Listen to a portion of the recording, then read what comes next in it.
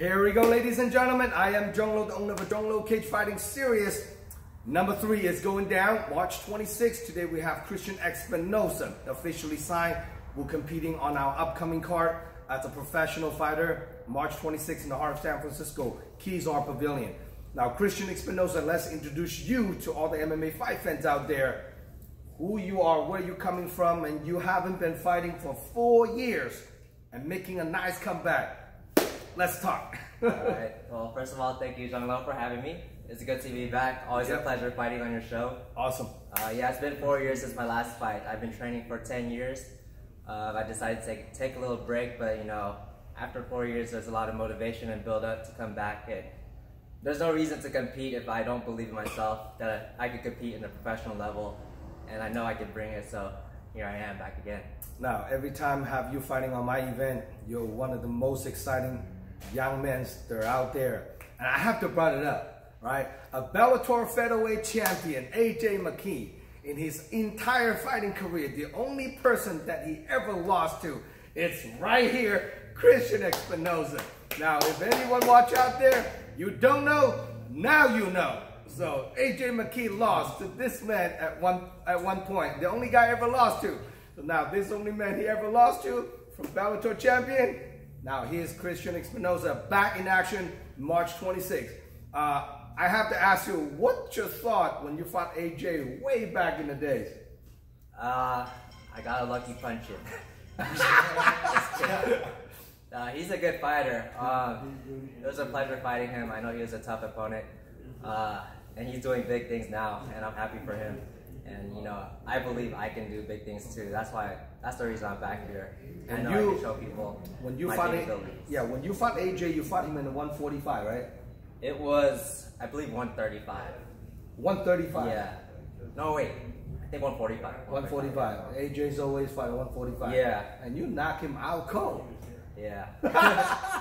Well, if AJ ever watching this interview, true. People don't know. Well, now you know. You're the only person ever stop him, you know, before he doing big things, become a superstar in the Bellator featherweight division. Now, I know you're fighting 135 pounds this upcoming fight, and you fought at 145 as an amateur. You fought at 125 as a professional. What do you see your future after this fight? I see myself staying at this weight class. 135 is a good fit for me. I used to cut down easily to 125, but I got a little bigger over the years, and I feel like my speed and strength are there for 135. Definitely a little bit too small for 145. I see. Well, all the 135 division, make sure everyone keep your eyes on this upcoming guy right here. He's not really up and comer, but he's been around the block for a long time. And now you originally on this upcoming fight card fighting Jordan Vasquez, and he's due to injury, you know, have to pull out of this fight.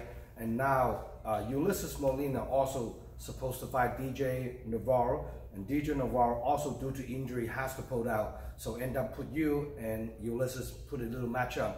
And ideally in the perfect world, DJ Navarro wants to fight Ulysses on the main card.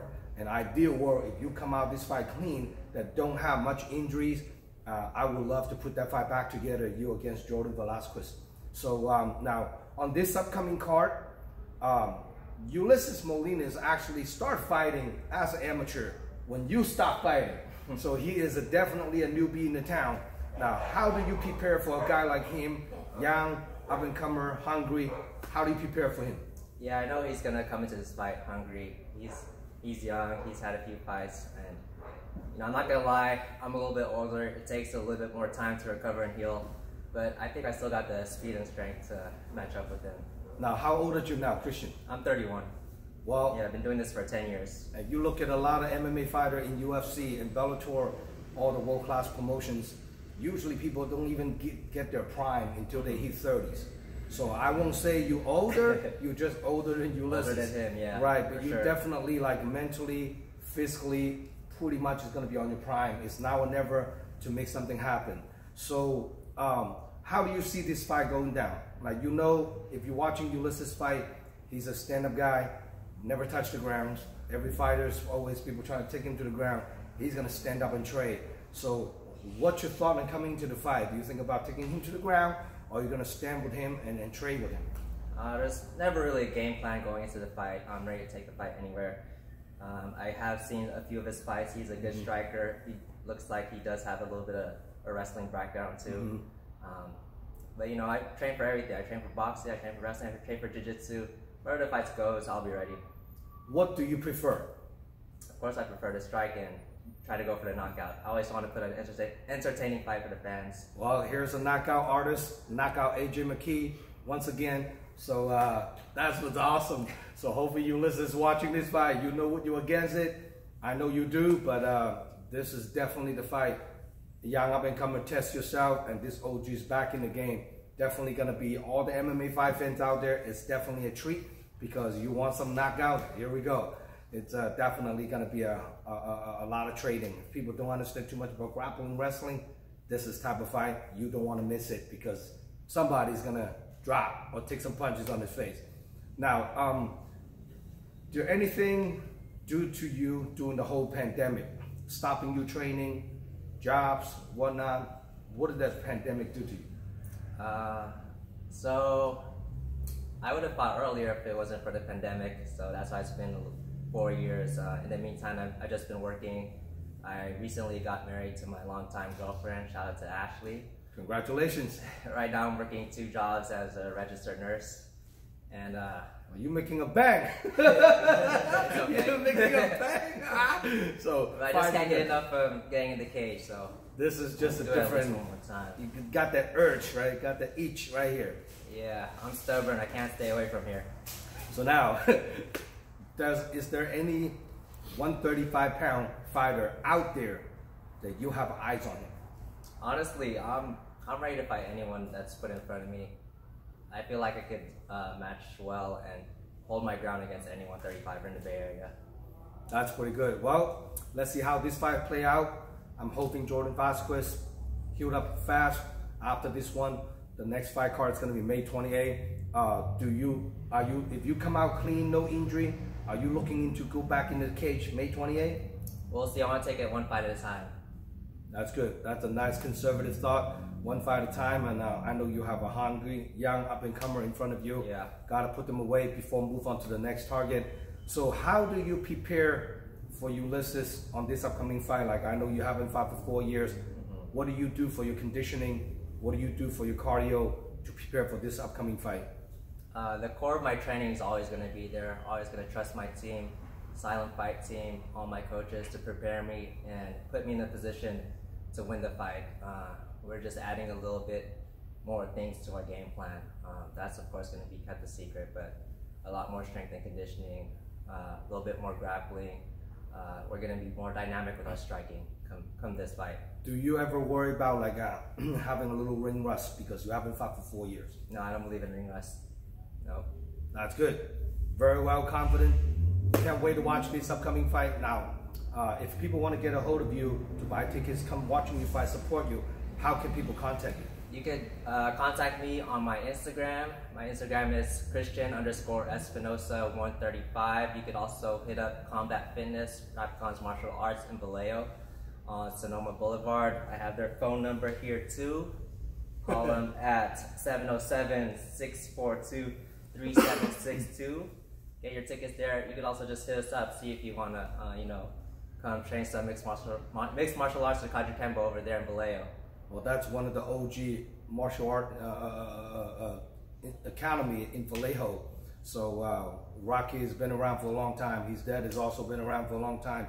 You know, very old school Kaji Kembo karate. So plus a lot of good mixed martial art programs out there. Making sure you guys in Vallejo area, go check them out. Rappacorn, Asylum, Combat Fitness, all combined together. So make sure you guys don't miss it. Now, do you have any special loved ones, training partner, coaches, supporters that you want to shout out to from this fight? Just shout out to all my family and friends. I know you've been with me for this long, 10 years. I know it's been up and down the last few years, but I'm ready to put a show, and I'm gonna make everyone proud. Shout out to my sponsors, Marina Encore Dental in American Canyon, and 3C Construction. That's pretty good. Plus, as a nurse, they be saving people lives all day. Now, during this COVID, do you serve a lot of people who have COVID? Fortunately, no.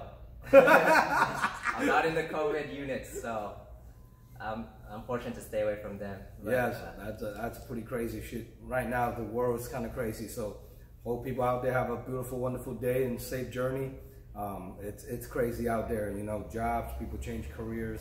You know, fuck domestic violence and other big things out there. You know, I was talking to a couple PD of mine, a good PD friends of mine, and it's telling me like domestic violence definitely a big issue. I'm hoping people out there can solve their problem and you know, stay fighting on your spouse and no good. You know, fist fight in the house is no good. Yeah. Cut that shit off, buddy. So hope everyone out there make it make a good day. Now, if your opponent, Ulysses Molina, watching this upcoming interview, what do you have to say to him? Let's bring it. I already know we have potential to beat 5 tonight, so let's just bring it. Any little prediction that you want to share? No prediction. You want to score for the win? AJ McKee? What? You never know. You never know, right? Here we go. So please subscribe my YouTube channel, guys. Give me some love and support. This event is a live stream pay-per-view, so if you cannot make it to the event, making sure you guys order your live stream pay-per-view from my website, dragonhousemma.com. Here we go. The event after March 26th is May 28th. The one after in Cow Palace, it's August 20th.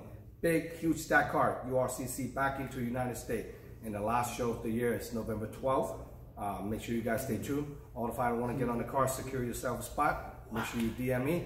And I am Zhong signing out. And here we go. We have Christian Espinosa. Good job, brother. Thank you. Thanks for having me. All right.